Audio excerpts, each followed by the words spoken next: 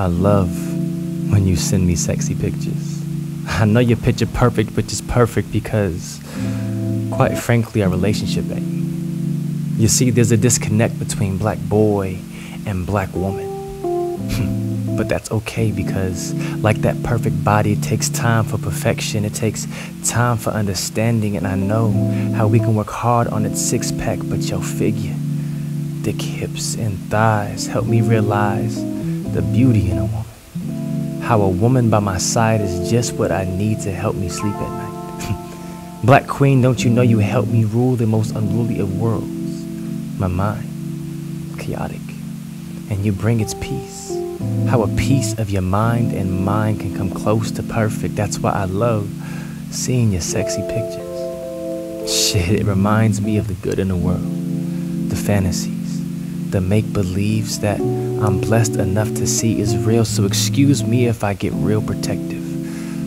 I'm learning how to be your sword and shield, and some black boys don't know how to recognize the beauty in a queen without intimidation and pre-discomfort and misunderstanding. Let me treat you like the royalty you are and set example to my brothers and show them how to treat the closest thing to perfection they will ever see.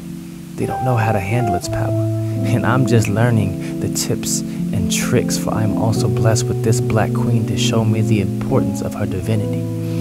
I'm blessed with knowing a black woman, and that a black woman can tease your mind as well as ease it. The curves of your vocabulary match the sway in your vernacular. Your intricate mind complements your way with words so absolute, so firm, so certain. I can see how she's the proof of God's existence, but not everyone can see it. The world, they haven't earned the right.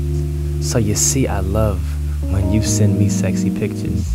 I acknowledge my privilege, the advantage I have over so many others. Somehow I've earned the right to witness one of God's greatest creations. And excuse me if I made your sexy pictures about me, but my objective isn't to claim ownership or flex subtly.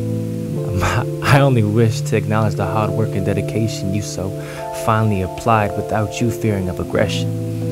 So thank you, black woman, for showing me that I can now show others how to treat royalty, the world how to treat royalty. So thank you.